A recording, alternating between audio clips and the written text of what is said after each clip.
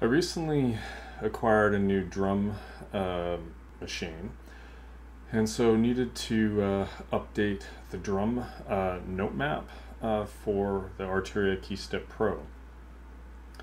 This is the MIDI Control Center, and the latest firmware for the Keystep Pro is installed, and this is the latest version of the MIDI Control Center as of this video. Now, you will notice that in the drum map there are 16 notes that you can change. Now, what is very odd, and this caught me off guard because I did a double take while I was trying to figure out what was going on when I was trying to map notes, that the Arturia Keystep Pro actually has 24 notes in its drum map. That's each of these lights represents a different note in the drum map.